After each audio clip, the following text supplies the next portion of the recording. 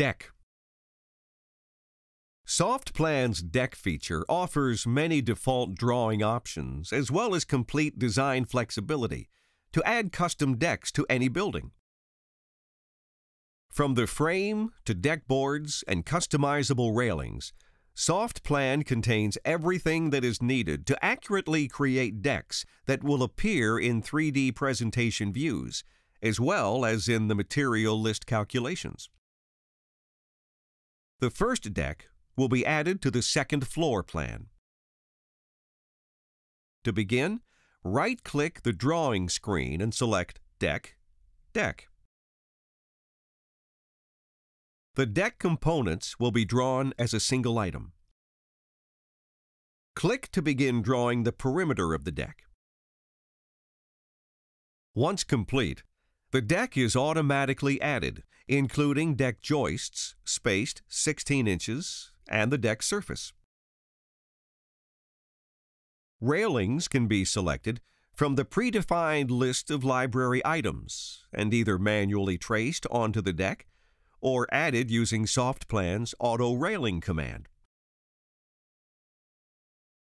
In this case, select Draw, Deck, Auto Railing.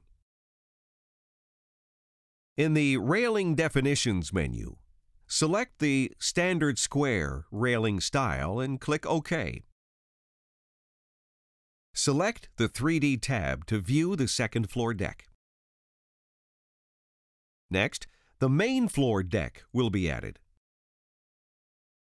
While viewing the main floor plan, select Draw, Deck, Deck. Trace the perimeter of the deck to be added to the plan.